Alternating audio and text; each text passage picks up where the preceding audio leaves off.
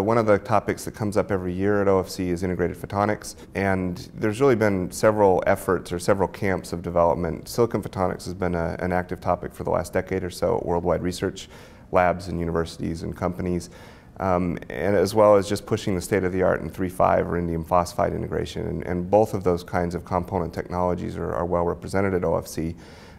We are organizing a Rump session this time that will hopefully generate a lot of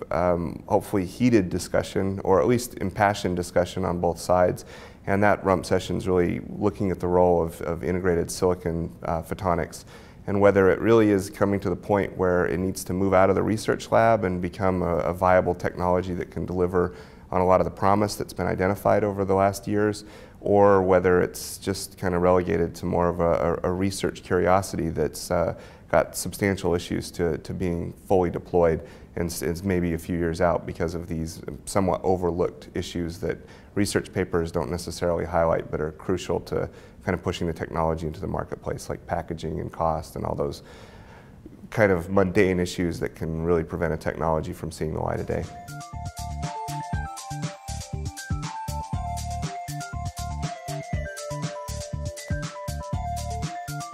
One of the questions with silicon photonics is really,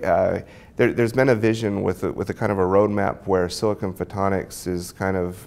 superseding all the other technologies, or it phases out VCSEL interconnects for short reach because it's cheap, you can build it in silicon, and it can offer WDM at a relatively low cost because you can build multiplexers and demultiplexers right monolithically into the silicon. So there's been a lot of promise about a very low-cost WDM-compatible technology or enabling technology that could be used for things like computer interconnects or data centers. At this point right now, I would say we don't see WDM deployments in data centers for cost reasons. And if silicon photonics doesn't necessarily deliver on that, I don't think it's necessarily that the technology will go away or that it won't, maybe displace other technologies completely. I think what we'd see is a coexistence where there are single mode technologies that could be used for longer reach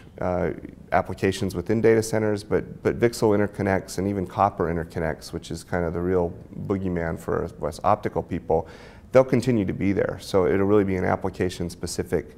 decision for systems companies whether they really need single mode or multi-mode or copper technologies. But really, if you look into the future, silicon photonics is probably just one of a number of optical technologies that's going to coexist, and that will be something that really offers certain advantages in certain fields and has its own shortcomings.